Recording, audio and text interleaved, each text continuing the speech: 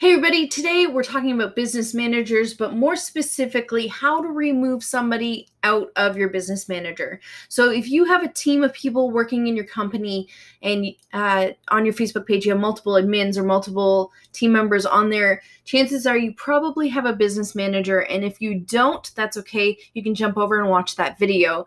So we wanted to do some training because sometimes you have to remove people out of there.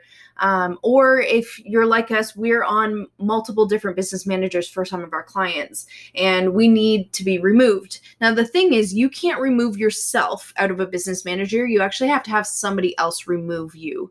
So if you're a client and you're watching this video, thanks for stopping by. And if you're just watching this for the training, I hope this helps you. So when you go into your business manager, you want to type business.facebook.com, and it's going to come up with a list of all your business managers. I'm not going to show you because you don't need to see all of our clients' accounts. But it'll come up. You want to click on the business manager that you are working on. And if you just have the one company, you probably only have one business manager that you're managing.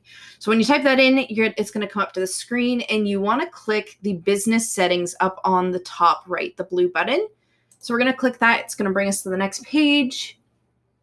And then in here, on the left-hand side, you will be able to see the list of people. So over on the side here, it has users, and you're going to type people, and we have our team here. So you can see there's me, and I can't remove myself. That's not an option. I can go into edit, and I can change my role, but I can't actually remove myself. So you want to go and click on the person you're removing, and then up at the top, again, on the top right, you're going to hit the remove button.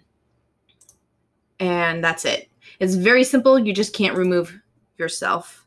It'll take a second just to process, and then they're off of there. You also want to make sure you remove them off your Facebook page as an admin or whatever role they had. You can remove them off of there as well, but this will remove them from the business manager itself. I hope this helps, and we'll see you in the next video.